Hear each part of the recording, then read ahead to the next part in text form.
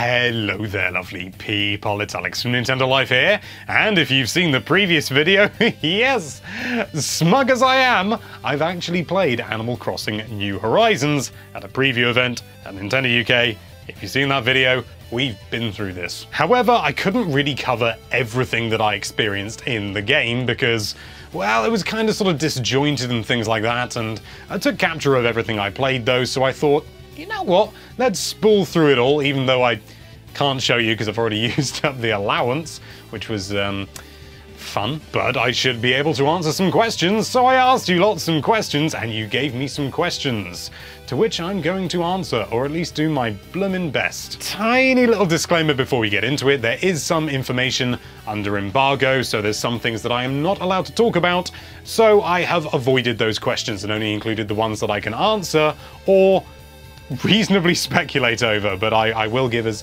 firm an answer as I can, and most of them I think I can give a chuffing good one.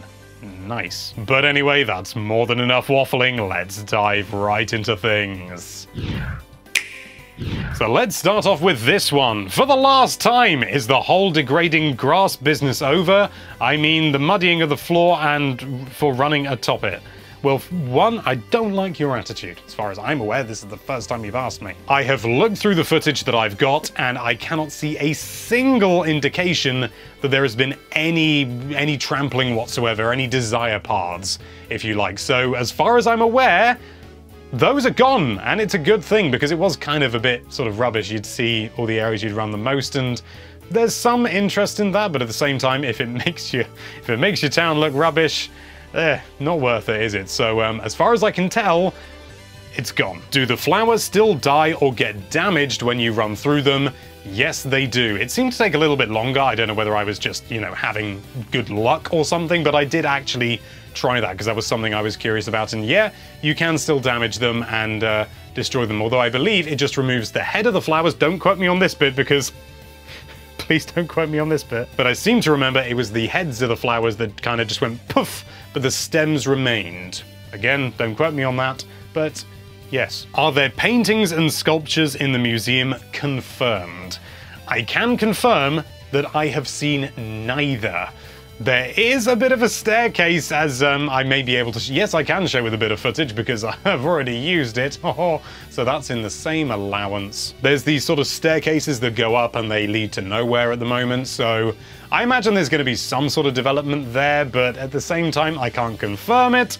But, you know, even so, those staircases are there. I would be surprised if they led nowhere. Let's leave it at that. Do you think we'll be able to have double-tier cliffs and to that extent double-tier waterfalls? This is an interesting one, I'm assuming, because obviously, you know, there are multiple levels. You can have plain ground, one cliff, and then another cliff on top, but whether they can actually be straight up 2 levels high, that is something I've been wondering myself as well, and maybe something I should have looked into more. Honestly though, I did notice that there were certain limitations, like, oh, you can't knock the cliff down here because there's a tree in the way, which is fair enough. You don't want to be accidentally getting rid of trees.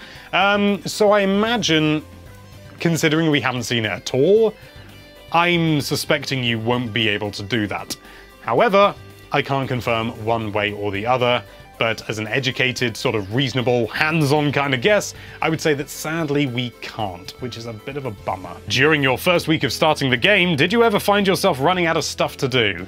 Now this is an awkward one because I've only played for like an hour. But I can say from what I've played, there seems to be a lot more in terms of, for lack of a better term, it makes it sound bad, but busy work, things like gathering resources and stuff like that. There is a lot more of that to do. So I would imagine, you know, depending, I mean, obviously it's going to come down to the individual at the end of the day, whether you think there's going to be plenty to do or not, but I would say there is definitely more to do than previous Animal Crossing titles, certainly in what I played. How essential is Switch Online to general everyday gameplay? I've got no interest in playing with people online other than in my household on the same system, so really the only thing I see is the QR scanner thing. That's an interesting point. I don't know whether you need Nintendo Switch Online for the QR scanning aspect. I really don't know because it's not even out yet, and that wasn't part of the preview that I saw. But yeah, aside from that, unless you were really dead set on the QR scanning thing, you don't need it at all, honestly, because it's just visiting other towns. As far as I know, it's just visiting other towns. All the updates and everything, unless there's something really horrible going on at Nintendo, you won't need Nintendo Switch Online for that. How many times can you use the flimsy tools before they break? This is a good question, and one that I cannot directly answer. However, I was seeing a lot of other people asking, do flimsy tools break? Yes, flimsy tools do break. I know this from looking, not from my own session actually, but just from talking to other people who've done other sessions. Yes, I can confirm that flimsy tools do break.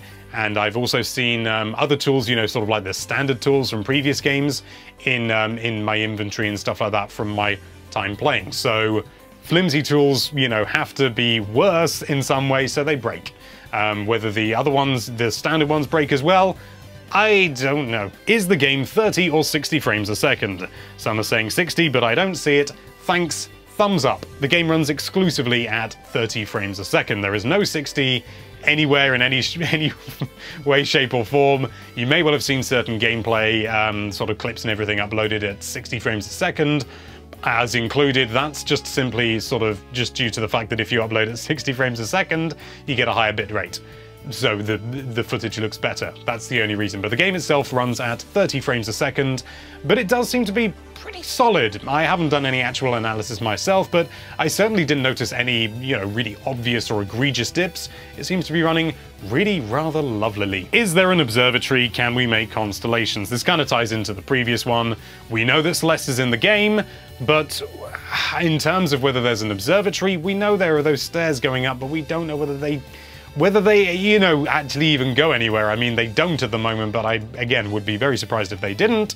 In terms of constellations, don't know. Haven't even seen the game at night yet, apart from, like, direct footage. So I don't even know if there are any constellations. I'd be surprised if there weren't.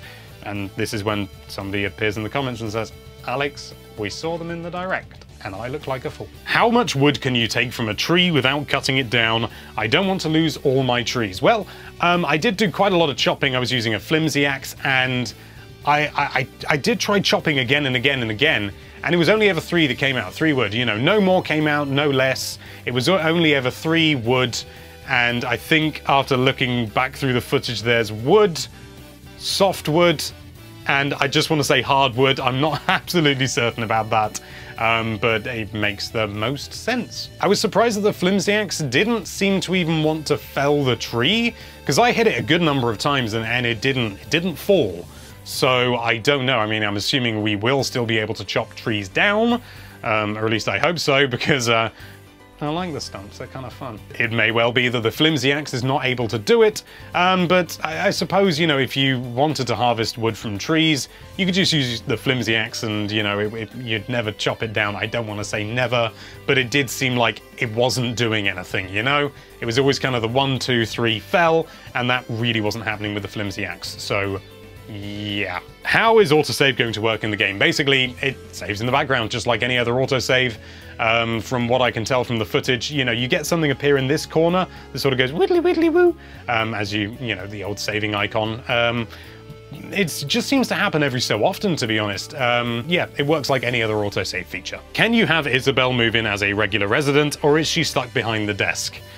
I don't know this for a fact, but given that she plays an integral role in the actual running, I'm guessing she's going to be behind the desk. If you could have her as a normal villager, I would be phenomenally surprised. Not sure if it has been confirmed yet. Can you use the amiibo cards? Yes, you can. You can use amiibo cards. That's been, you know, sort of announced previously and confirmed and everything. Some people may be wondering why I'm including this question and a couple of others. Well, this video is for everyone, and there are some people who maybe aren't watching every direct and everything. So this is for you as well. This is for everyone. Hi, Arex. Can I use the new terraform feature to dig out a moat around Tom Nook's house so that he can never get out? We've already seen that you can actually leap over 1 square of water with no tool or anything like that in the direct. So I honestly wouldn't be surprised if you were able to just create a moat around things. Because at the end of the day, the island is kind of segregated in ways as it is, you know. There are rivers running through and, you know, there's structures everywhere, even surrounded by essentially moats. So I would honestly say, I don't know whether you're being enormously serious with this, Mr. Arex, but I would say with quiet, reserved confidence, Yes, you can. But don't quote me on it. Is it possible to swim again? I don't know why this hasn't been asked yet. This is the weird thing, because even in the second file, there was nothing. Even in the museum, there was no sort of indication of any kind of diving or using the wetsuits or anything. And it seems kind of obvious. You know, you're on an island, you would go in the water, you'd swim in the ocean and all that good stuff. But in New Leaf, sorry, there were floats around, and as far as I could see, there were no floats or buoys or buoys, whatever you want to call them, to indicate where you can't go beyond. So, and you might sort of say, well, maybe it's just out of camera, but we can see out the back as well. We can see the very rear of the island and out to sea and everything, and it doesn't seem like there's anything there. It's possible that maybe you can get a wetsuit later on and then the buoys appear. I don't know, but at the moment, my feeling from everything I've seen is that it's not present, which seems a bit odd, but that's that. How many hours do you see yourself putting into the game? Sorry if it's a hard question to answer. It is kind of a hard question to answer, but I am so gagging to go back into it, and after seeing roughly, just by like looking at the letters and everything, vaguely how long it takes, you know, to get from like the first save file that I played to the second save file, you know, it's going to be days and days and days, but obviously a lot of that is done in the background, if you like, because it's done in real time. But I can see myself putting really quite a lot into this game. If anything, just, you know, previous Animal Crossing games, I've put hundreds and hundreds of hours in. So I would say potentially hundreds and hundreds of hours. Can you play two-player with one set of Joy-Cons? Yes, you can. I did it. I played it there, and, you know, it was just, well, in fact, I think actually in the end it ended up being I was using a Joy-Con on its side, and the other chap was using a Pro Controller just because it didn't want to behave, I think, because the Pro Controller was already connected and it was wired. But even so, yeah, you know, just individual Joy-Con, they work fine.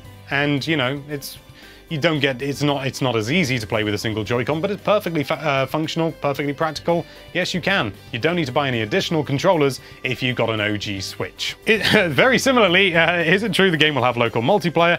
Can the second player do everything you can? Yes, there is local multiplayer. I've played it myself. But the second part of the question, can the second player do everything you can?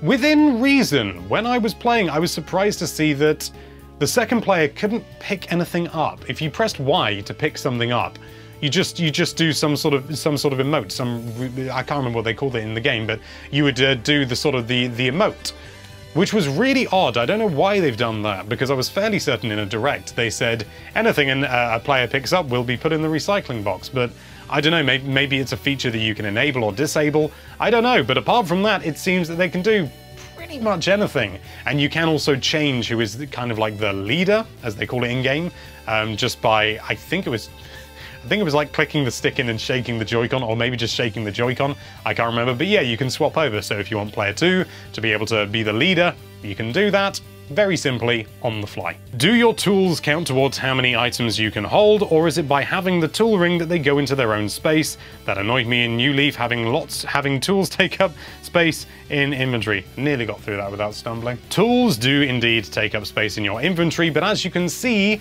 your inventory is actually bigger than it was in previous games. You don't have access to the letters at any time, so you can't store. There was a little trick where you could store things on letters as presents if you really wanted to, and that was kind of useful at times if you just needed to store a lot of stuff. But also a lot more items stack now, I noticed, which is really interesting. Things like resources and stuff like that. Also, big thing, you know, when you hit the money rock, I noticed you pick up the money, it just goes into your pocket straight away. It doesn't go in the form of like a little icon and then you got to drag it in, so that's good. Can you use Terraform to create water? So to create a pond when there's no water there? Yes, you can. You can do waterscaping, I think they call it in the game. You've got landscaping and waterscaping, and you can indeed waterscape. And I believe you can do ponds, like kind of lakes and rivers, waterfalls even. It's all good. Can you have facial hair? I want my Crossling looking authentic. Now, I didn't actually know the answer to this from when I played, but I have looked online, and yes, indeed it counts as an accessory, kind of like a pair of glasses or something.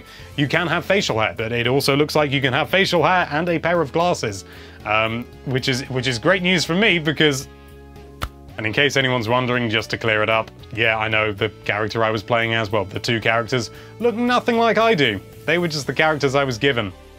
Boom. And there you have it. That is, by my count, 21 questions, maybe? I could be miscounting them on the phone, but yeah, 21 questions answered. I hope I answered at least some of your questions. I know I will not have been able to answer all of them, because there are way too many questions, and there are questions I still have as well.